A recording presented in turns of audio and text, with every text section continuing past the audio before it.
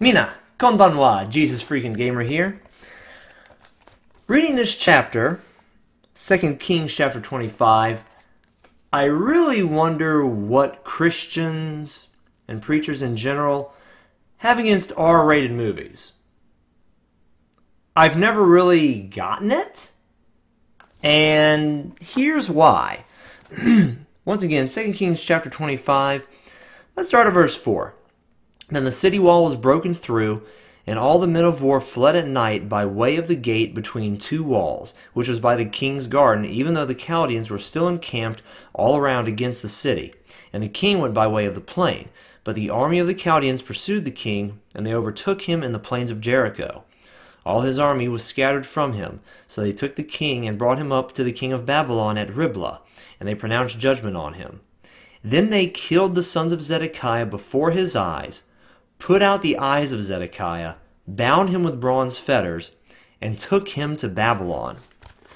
With verses like that, is an R rating really that bad? Most of the R-rated movies I've seen don't have anything nearly that brutal in them. Maybe it's only because it's not visual, so a lot of Christians don't think it's as bad because you can't, like, see it. I have a decent imagination. Maybe it's just because I've watched way too much anime and read too much manga over the years. But I have granted some of the stuff in those can be very, very dark. But I have a pretty, and maybe that's all there is to it. I have a fairly decent imagination, so when I read something like that, I immediately see, like, the guy pronouncing judgment on him, and then some, two officers on the side, or however many children he had, striking down all the king's children, beheading some, stabbing some through the chest, maybe even stabbing them, like, through the throat, cutting open their stomachs. By the way, if I read a passage like that, I have no problem giving some details. And then as Zedekiah just falls to the ground, like, in tears. Those are the last, that's not the last liquid that comes out of his eyes, but it's the last thing his eye sees, as possibly the king himself takes, like, a branding iron or maybe a very short knife, and either brands the eyes or, like, stabs the eyes real quick and then flicks them out. And then instead of just tears coming out, lots and lots and lots of blood comes out. So, yeah, stuff like that. And it's not just like now, hey, well, you're a grown man. You've had plenty of years to think about that and, watch the anime and read the manga. I was doing this stuff as a teenager. Maybe I'm just overexposed. Maybe I've just seen and had access to a little bit too much. But I read stuff like that in the Bible. I'm just like, this is incredibly brutal.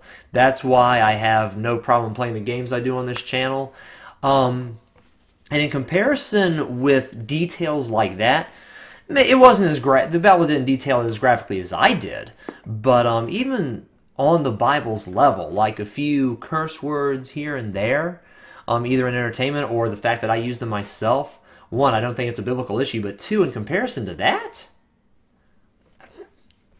maybe it's just me. I guess this was a little bit of a rant, just kind of like, church, why you doing that?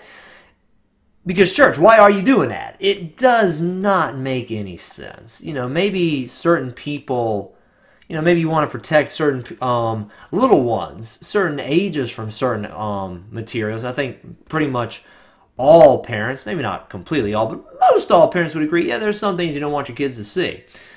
But, as far as adults go, to say, adults don't watch R-rated movies, that's not a Christian thing to do. Get out of town. That's absolutely obscene and ridiculous. So this is a bit of a rant, something very practical for everyone to look at and think about. And by all means, comment down below if I'm a horrible person or a horrible Christian, or if you side with me and you're like, it's kind of ridiculous. So either way, thank you guys very much for watching this video. I love you, and God bless.